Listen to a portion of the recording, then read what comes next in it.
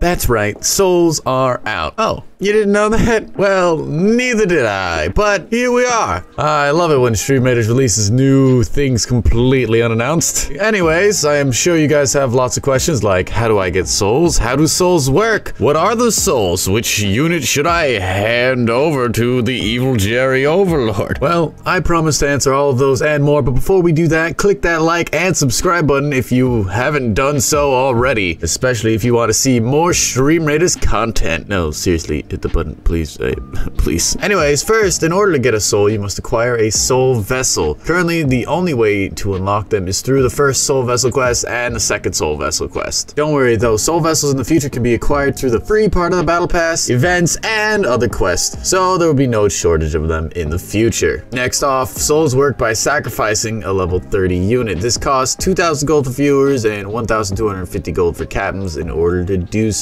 Only common souls are available at this time, so you can only sacrifice your common units. You can only sacrifice souls on the computer currently, as the soul altar does not show up on the phone. It will be accessible on the phone at some point in the future though, hopefully soon. In order to sacrifice a soul, you just have to go to the army tab and find the soul altar on the right. Once you do that, you simply have to pick which soul you want to sacrifice and give it to Jerry for safekeeping. You can move the soul around to any unit you want, but it becomes locked in once you place it in the battle. Once the battle is over and the unit with the soul is on cooldown, you can switch the soul to a different unit for the next battle. Unsure if it's going to stay that way, but it is pretty handy for testing out the souls, so that's nice. Anyways, this leads to, what are the souls? Glad you asked, because we have this lovely picture for you right there. Archer soul. The unit gets +1 range and 25% attack speed. This soul is the most versatile of the souls. The soul can go on pretty much any unit and have a nice impact. Any melee unit and range unit benefit from it. Even supports like monks and healers can benefit from it. You could even use it on centurions or flying rogues to keep them behind the normal lines. I would avoid putting this soul on flags, busters, and saints. Flags don't really need more range or attack speed. Busters would blow up earlier, which isn't necessarily a good thing, and saints have zero use for attack speed or extra range, so it's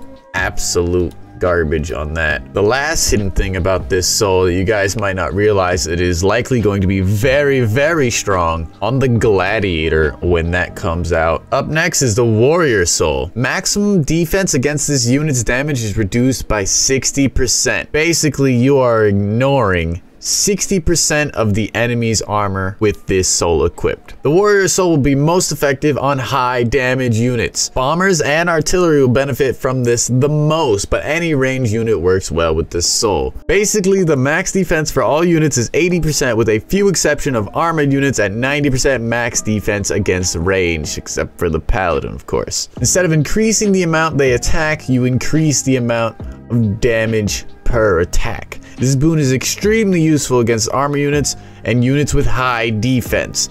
It also is a really good counter to the Saint and makes them almost useless. A little side note though, this boon is completely useless if the enemy has no defense. This boon also works well with busters and balloon busters. Moving on to Tank Soul. At battle start, creates a defensive zone in area 1.5, 2 if epic around the unit for 30 seconds. In the zone, allies do not move and gain 25% defense. This soul is a very strategic soul, and I do not recommend you taking it if you are not planning to work with the captain. This soul is used very well for delaying units and flank tactics. Using this soul without strategy can be harmful and can even lose battles. Placing this soul on the edge of the map or even within the group can lead to lost battles, so be very careful how you use it. Misuse of this soul could even get you banned depending on how strict the captain is. This soul is extremely powerful in versus, especially paired with shinobis, and it can be really good if you need the extra defense. However, be very careful when using this soul. It is very strategic, but can also be very counterproductive at That's the last warning. There you go. On to the next one. Rogue Soul. Once per battle, when the unit goes below 50% health, it teleports to the closest support ally. It stops moving and becomes invincible for 5 seconds. This soul is extremely powerful if you want to keep your units alive. Best used on epic units as they have more health and likely won't die before teleported. This soul doesn't always work as units can still die. There's a slight delay between when the unit hits 50% health and when it teleports, which makes it vulnerable. However, this soul is strong on shinobis, armored units, melee units, and any other unit you want to keep alive. It also can be used for flanks as it teleports to the closest support unit, which means you can use it to teleport that unit to the other side of the map. This soul is completely useless for busters as it won't work for them,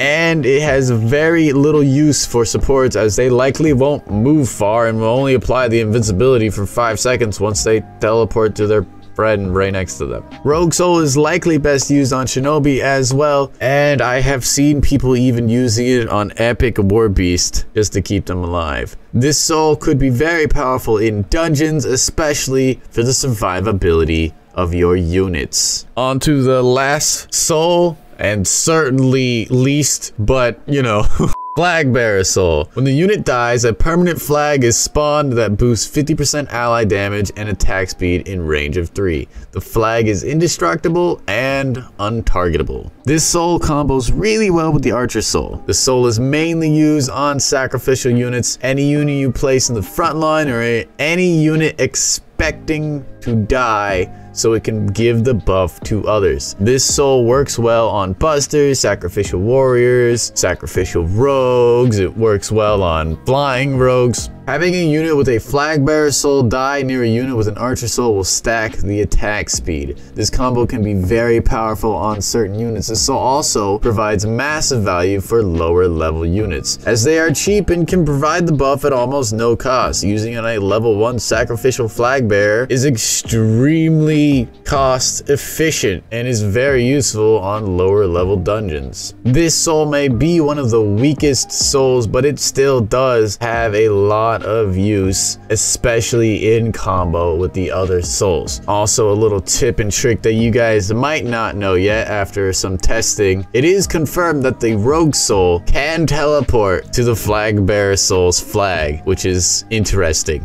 Anyways, that's it. Last thing before I go, I recommend picking one of each soul and not to get two of the same soul. Souls can be changed after each battle, so two of the same soul will not help too much. Also, I would recommend getting the Archer Soul and the Warrior Soul first. The Archer Soul is one of the most viable souls as it can go in almost any unit, and the Warrior Soul is the strongest soul for dealing damage. It is very powerful, especially against armored units. And there you go. If you have any more questions about souls, please comment down below and I will gladly address them, as I've been testing them for a couple days now. Also, in the comments, tell me which soul is your favorite and why. Anyways, yep, that's it, everybody. See you guys in the next one. I have a lot more updates and a lot more Stream Raiders content ready for you guys, so I am excited to see a lot of that. Please remember, hit the subscribe button for more. Bye-bye.